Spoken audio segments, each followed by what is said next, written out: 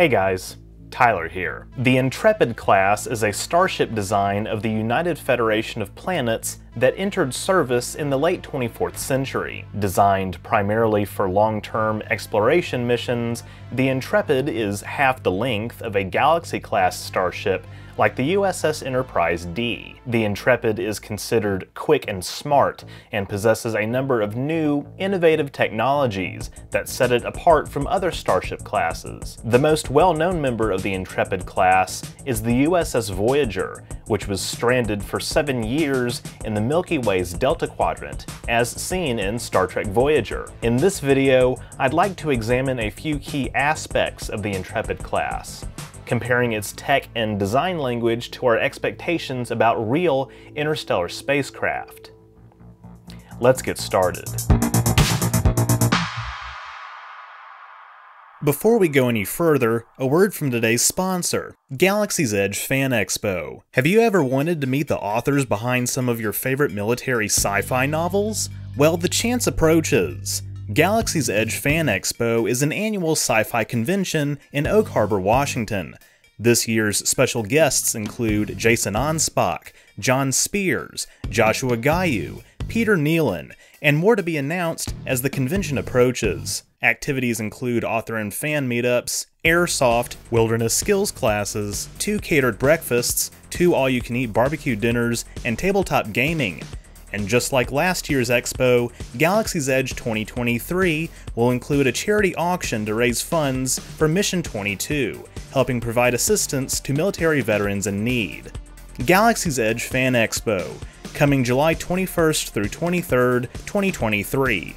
Click either of the links at the top of my description box or in the pinned comment, or scan the QR code to buy your tickets today. And big thanks to Galaxy's Edge for sponsoring today's video. Now, back to the Intrepid class.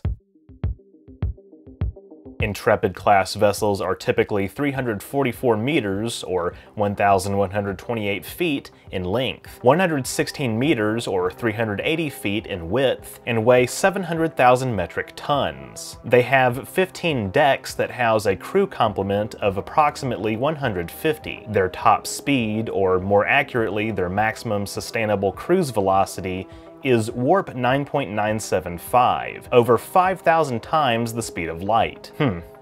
Maybe I should do a video on the warp scale. The Intrepid class's standard armament includes phaser arrays, spatial charges, and torpedo tubes that are compatible with photon torpedoes, quantum torpedoes, and tricobalt devices. And their primary defenses are deflector shields, which I do have a whole video about, link in the description. When the Intrepid class was first commissioned, it featured several innovations that were just then becoming technically feasible. Among these were the tricyclic input manifold, variable geometry pylons, Bioneural Gel Packs, and the Mark I Emergency Medical Hologram, or EMH. Okay, I've just listed a bunch of technobabble words there. The tricyclic input manifold has to do with the way electroplasma delivers energy from the warp core to the nacelles, a process I go into in my warp drives video. The Emergency Medical Hologram honestly deserves a video of its own. What I want to primarily focus on in this video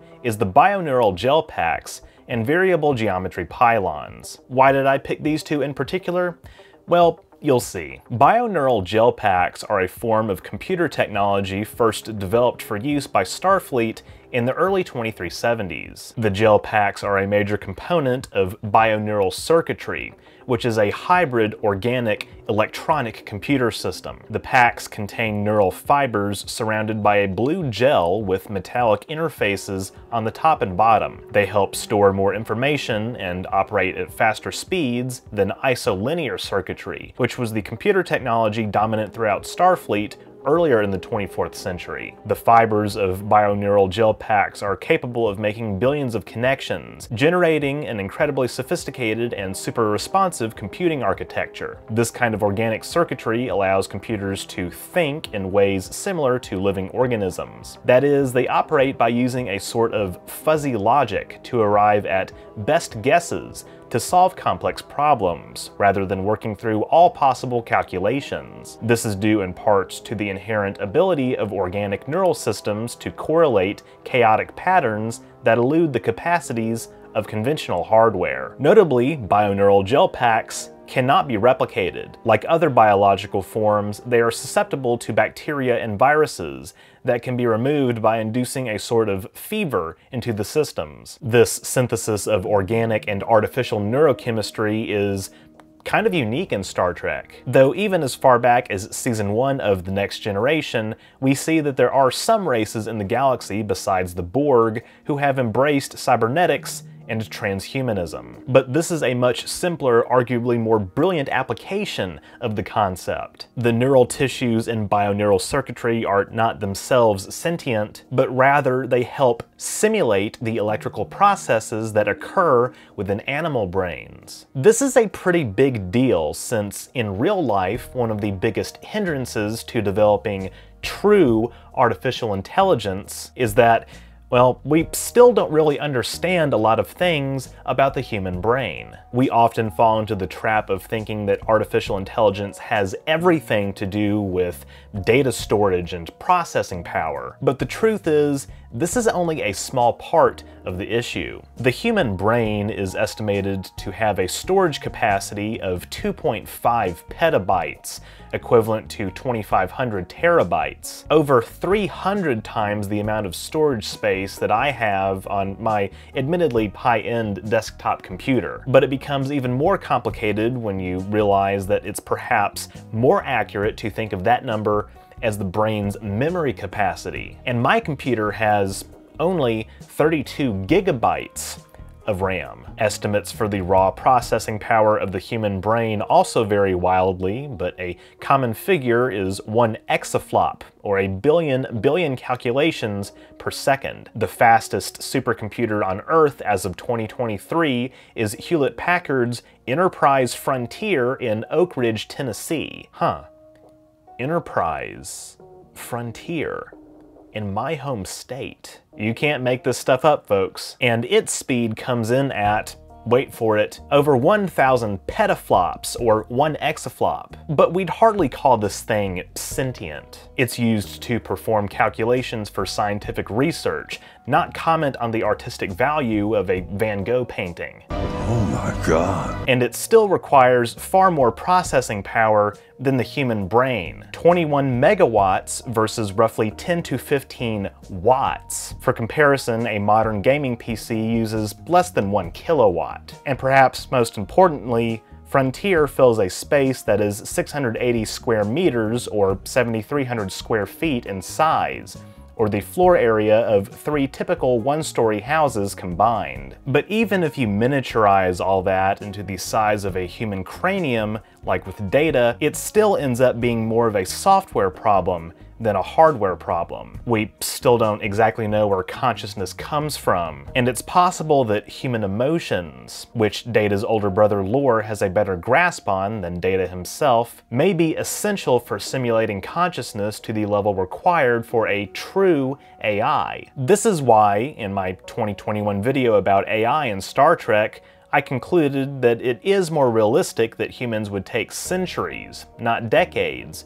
to truly crack artificial general intelligence. For Bioneural Gel Packs, it's this 24th century software revolution that, in my view, would be primarily responsible for helping produce computers capable of the fuzzy logic we often take for granted. Once again, thinking more abstractly than exhausting all possible solutions. It's also said in the non-canon USS Voyager Illustrated Handbook that the Doctor's evolution into a fully sentient being is partly due to the bioneural circuitry's capabilities. The handbook notes that holograms created by isolinear systems had rarely been able to achieve anything approaching sentience, some exceptions of course including Moriarty, Regina Bartholomew, and Minuet. Bioneural circuitry may be an early stage of what forms the basis of standard-issue computer systems in the far future. These include the 31st century time ship encountered by the NX-01 Enterprise in future tense, and may include the 29th century mobile holographic emitter.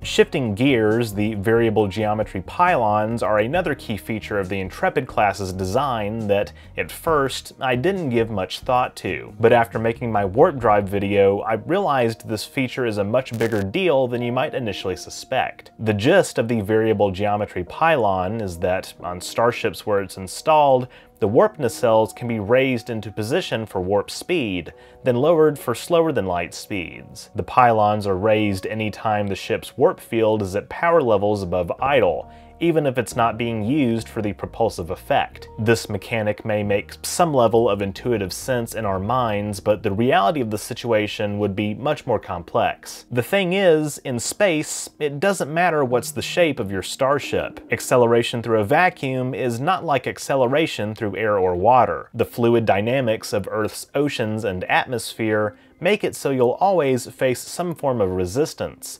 Naturally, in the case of air resistance. You may remember from science class in school that a lot of physics problems say to ignore air resistance. Now, this isn't really applicable in most real-world physics problems, but in space, it's kinda true. Even though there's stray hydrogen atoms in virtually every cubic meter of space, even in the intergalactic medium, those don't provide anywhere near the level of resistance that an actual fluid does, so it really is negligible. Of course, the Bussard collectors in the warp nacelles of many starships collect stray hydrogen and other particles to replenish fuel. But there isn't really such a thing as being aerodynamic in space as long as your thrusters are pointed in the right direction. This is why the shape of Starfleet warp vessels is rather arbitrary, if we're only talking about sublight travel.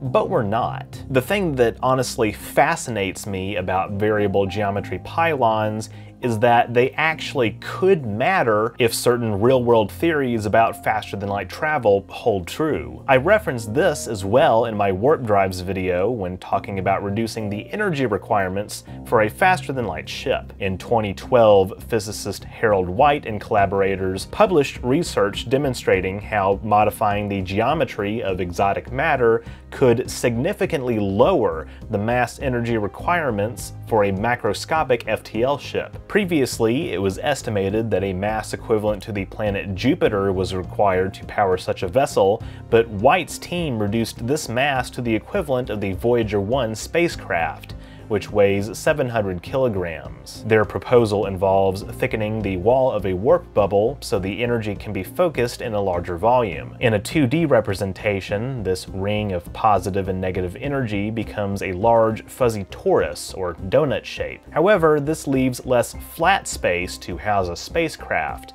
and the spacecraft thus has to be smaller. I've previously described how this could have been a limiting factor in the size of early Earth warp ships like the Phoenix, but as warp technology improved over the decades, starships could gradually become larger and larger, effectively a reverse of the process of miniaturization. All of this is to say that there's potentially a real-world theoretical physics basis for a starship's shape being streamlined, and warp geometry actually mattering. Of course, Miguel Alcubierre, who arguably pioneered modern warp research with his 1994 drive concept, has expressed skepticism about White's model. He said such manipulation of warp geometry may not be possible for centuries, if at all. But it also should be noted that White's model is not the only one that reduces the positive energy requirements for a faster-than-light spacecraft. One more interesting tidbit is that when Gene Roddenberry and Matt Jeffries were experimenting with starship designs for the original series, they laid down two major ground rules.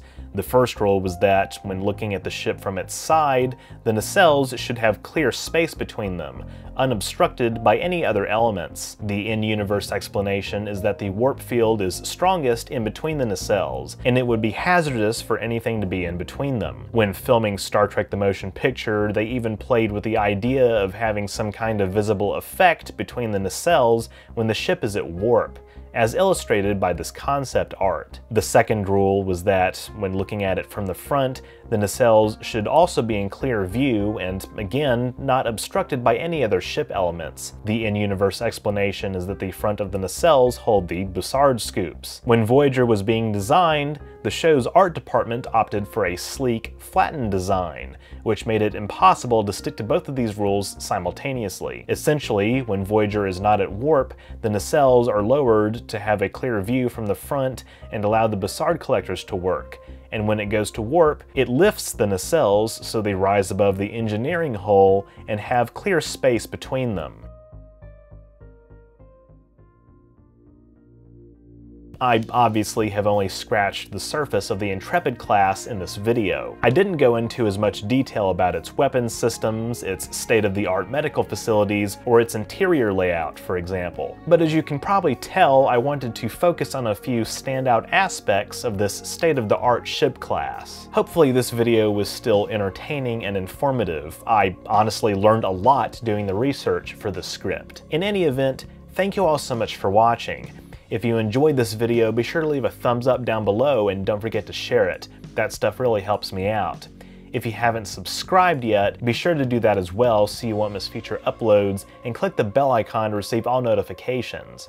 If you want to support my work even further, becoming a patron or a member is a great way to do so. Links to those, as well as my social media and merch store, are in the description. That's all I have for this week. Live long and prosper.